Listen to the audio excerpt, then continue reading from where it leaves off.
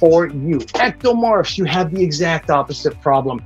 Ectos are just like Helen. You're skinny, skinny, skinny, but you only look skinny in the clothes because the body fat on your body is thin.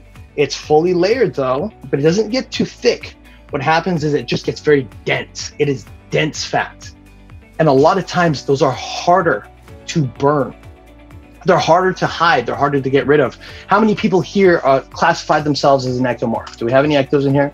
Ectos, ectos, ectos. Ectos, got a couple of ectos? Okay, good. A couple of ectos in here. Awesome. So here's the thing you gotta know. Unlike us endos, you need carbs. You need carbs. You need carbs. Why?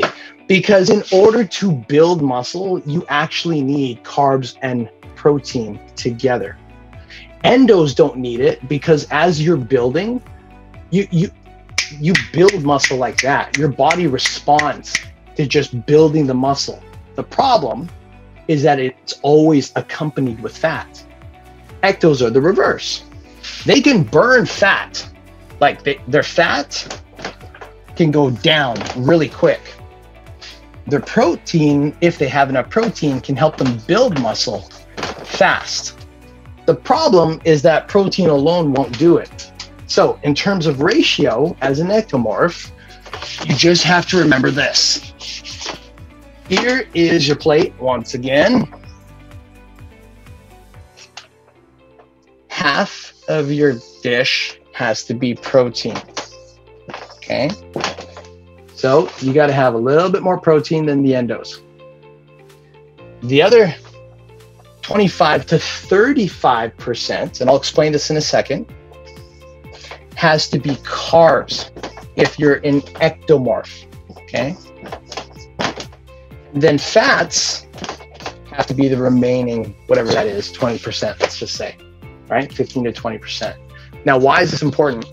It's because ectomorphs go like this. They go skinny, and they start to build, and then they go skinny. They're like a living accordion. They're like, oh, I'm getting bigger, no, I'm getting smaller. Oh, I'm getting bigger, we're getting smaller.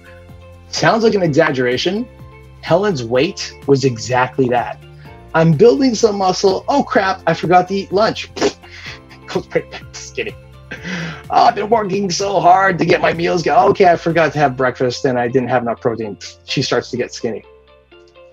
Having carbohydrates, now let me say real quick, okay? You want the good carbs, not the bad carbs. Allan, there's two different kind of carbs? I thought you said that it's simple. This is not simple, Allan. Carbs are carbs. What are you talking about? No, really, this is still simple. You just got to remember in color. You've got white, you got brown. You got white, you got brown. There's two colors, ladies, and that's it. If it's white, it's not right. If it's brown, go to town, go eat it. I tried to rhyme that so you kind of remember a little. I know it's cheesy. Forgive me. This is a Zoom call. It's a one-way conversation. I got to keep you entertained somehow, right? So if it's white carbs, avoid it. Everybody make a note or just say in the chat real quick. How many white carbs do you have? Like white sugar, white bread, white pasta. Does anybody have that here? I know I do sometimes. It's not a big deal if you do, but just be aware of it. Do you have some of that? Yeah. So here's the thing. Sometimes, right? As we all do sometimes. Here's the thing. Make a note of this, ladies, because it is super vital. The average ectomorph, mesomorph, endo, the moment you have a white anything, you literally have 20 minutes to 60 minutes before that consumption of white goes into that. Sucks. Why does that suck? It's because your body gets almost zero time to burn it off. That's the crappy part about the simple sugar, simple, easy, like that, the white carbohydrates. And that's the stuff that, I mean, look, we're living in a really modern world, right? There's going to be whites, whatever, everywhere. So can we avoid it? Well, no, but we can definitely minimize it, right? And we can definitely replace those white with a lot of brown. So for example, if you're having sugar, instead of white sugar, have brown sugar. Yay. Instead of white rice all the time, have more brown rice. Instead of white bread, have more brown types of bread. Well, why brown? Brown. Why, Alan? Why?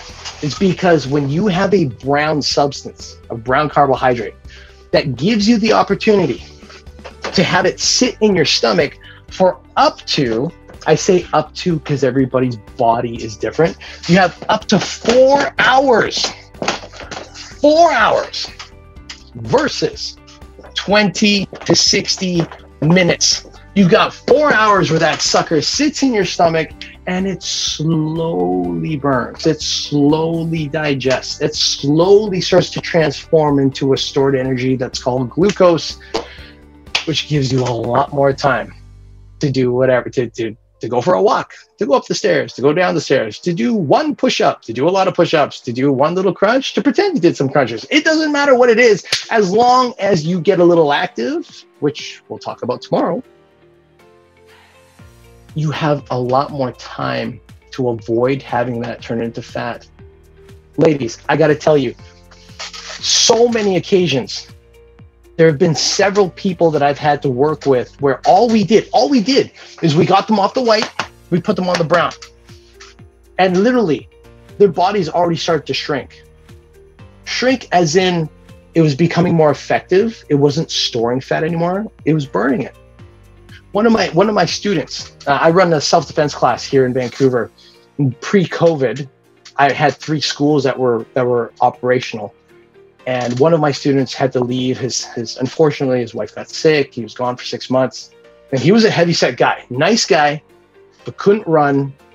Squats hurt like hell because he was carrying so much weight. And he came to my class for training to get fit, but he had to leave. He comes back 6 months later. And I swear to God, he showed up and it was like half of them showed up. I'm like, what the hell happened to you? You look good, but what did you do? Because you said you couldn't train. He said, Alan, you told me to get off the white and start using brown. And you told me to have more protein and less carbs. I'm like, I'm waiting for the punchline, right? I'm like, so, okay. And he goes, no, that was it. I had to take care of my wife. She was ill. I've been working like a dog. And then as soon as I get home, I take care of my wife. I got no time for gym. I cancel my gym membership. I still have to eat though.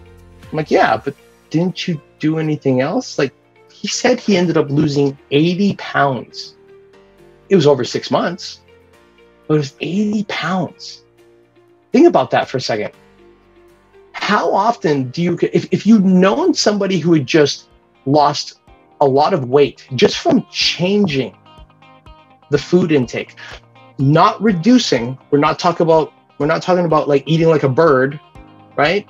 You're still eating, you're still enjoying your life, you're still having your food, but just the change of white to brown alone, if you knew that that was possible for you to just go and shrink, to lose that body fat,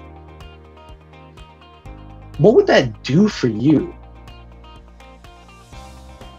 What would that do to your confidence, knowing that something so simple could create such a remarkable improvement? And I'm not just talking about the weight, okay? I'm not just talking about the weight. I'm looking at him and he's smiling. He's going through his challenges still, just like you and me, right? We all got life challenges of some type, right? But he's like, Alan, you know, I missed you guys. I haven't been able to train. I wanted to come say hi. But I also want you to know that even though life is tough, like I'm still better. I can work more. My back doesn't hurt. I've got more energy at my job and at home. He said, I can sleep less now. I don't have to sleep 8-9 hours to feel normal. He said, I'm so busy, I could barely even get that. Now I can sleep 6 to 7, and I feel like I slept 10. If you knew that just that one change in what was going in your mouth could give you all those added benefits before we even talked about building some amazing Helen Fong lean muscle tissue in there. If you got all those benefits already before the game started, how would that benefit you? I would argue that just one thing alone would make a dramatic improvement in so many people's lives.